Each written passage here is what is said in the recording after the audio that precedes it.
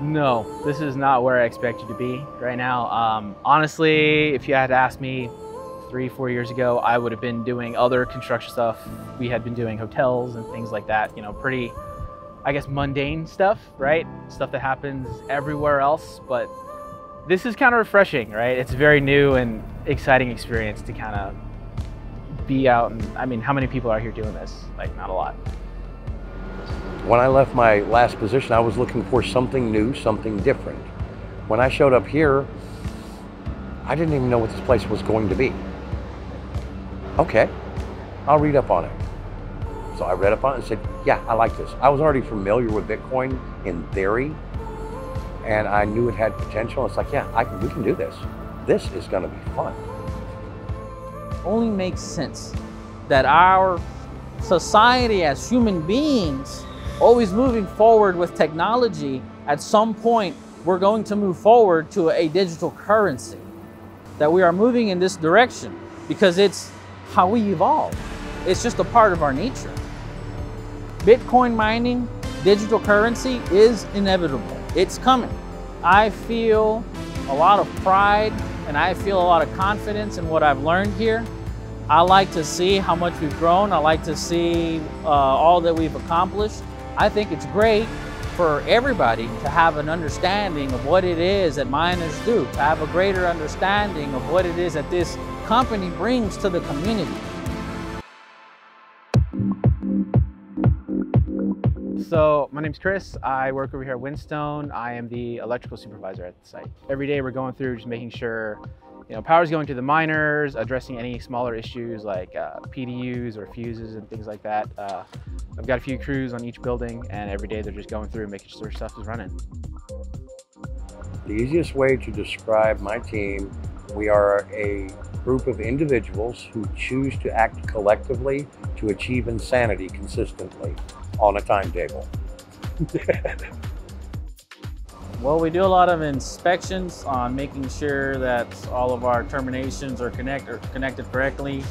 We do a lot of quality control of the electrical equipment. Pretty normal. We got hundreds of people everywhere working all the time. It's definitely part of the job to be able to work amongst other crews. Everybody has to have a nice relationship with one another. You kind of have to anticipate trying to complete these facilities as fast as possible so we can get these miners up and running as soon as we can.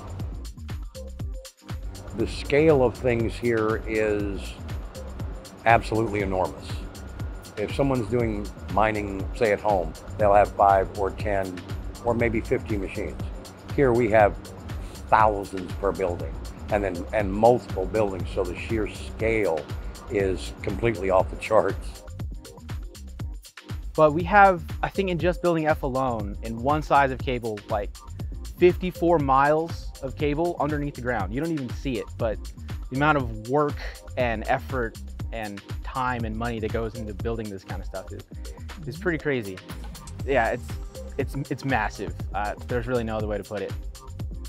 I do believe that progress is expected within any mining industry, but where Windstone and Riot now have outshined every other competitor is our rate. It's almost mind-boggling when you think about just 3 years ago where we were to where we are now. From nothing to hundreds of thousands of miners, when we've known of other competitors that in the same time span have maybe half of what we've done. Yeah, so the reason this site was chosen at this specific location is the infrastructure at the Sandow switch was already in place. So then once we were able to create our own substation on our site, that made it that much faster and more efficient to be able to get these buildings up and running. Having your own substation gives you the capability to do different things, where you're able to do your own maintenance on your transformers and keep up with your own PMs, things like that. For CP during the 4 hottest months of the year, June, July, August, and September, we actually curtail load on site. Most of that is when the Ercot grid gets strained. So during those hot summer days when people are getting home and they want to crank up their ACs, we help stabilize the grid by cutting power here and being able to give that power back to the grid. There are these 4 hottest or most energy intensive periods during the year, and it basically runs through summer. and we have an agreement with Ercot to be off, basically shut down the site at a moment's notice for any of these periods. And they don't know what it is, right? You can't predict, you know, exactly how much power people are going to use. And so us as good citizens have the obligation to release some of that power. We'll shut down, stop our production to provide support for the state so they can provide support for its citizens. So qualified personnel from the electrical department will set up at key points around the facilities and start de-energizing things. Once the command has been given, we'll start de-energizing systems in a systematic method to try to maintain control, precision, and functionality. We'll be told at what set time we need to start turning things off, and we're expected to be able to accomplish that task within a certain amount of time. If demand exceeds what all of your generating plants can produce at that time, you start having rolling blackouts, and it can damage really important components. Loads like ours that pull a lot of power, but we can turn it off when we need to and feed that back. That keeps them from running power plants at a loss. So it's not only in our self-interest to help stabilize the grid, it's also good for the general public. Because without that ability to flex, it breaks. They can, you know, cycle up if they need to, but there's always like a minimum that generation plants are running at. And so they can only bank so much power. It's not like we have, you know, thousands and thousands of miles of batteries to store this type of power. So otherwise it's just being wasted for the most part. So it's always better to just have things running at a baseline than it is to constantly fluctuate, right? So the fact that we're on during the day when people are using less power, and then as people come home and, you know, businesses are shutting down and more of the grid is being used by the general public, we shut down so that that level stays more or less even, right? We don't want a bunch of fluctuations in power across the lines and things like that. That always causes issues. All the power lines running across, the transformers, the generators, everything that are running would prefer to just stay at an even level than have to ramp up, ramp down, ramp up, ramp down, right? That heating and cooling cycle really affects gear pretty badly. I like to think that as a large consumer of power, we have the responsibility though to be able to provide for people to bring back to the grid the excess energy that we are consuming. The state of Texas is famous for having abnormal weather. Be hot in one moment, the next day it's cold, and then all of a sudden it's scorching hot the next day. So it's great to be able to provide that power back to the community ASAP, as soon as it is required or as soon as it is asked of us, and we are more than proud to give it back to help the people. I do believe that the state of Texas can rely upon Riot comfortably with the knowledge that whenever there is a necessity, we are ready and willing and happily available to provide that as soon as possible, as soon as they need it.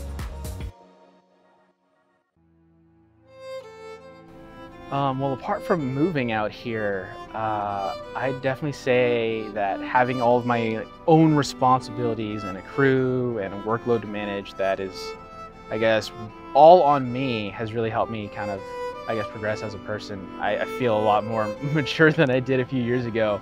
It's different, but I definitely like it. And I'm definitely better off for it. I can't really put it into words.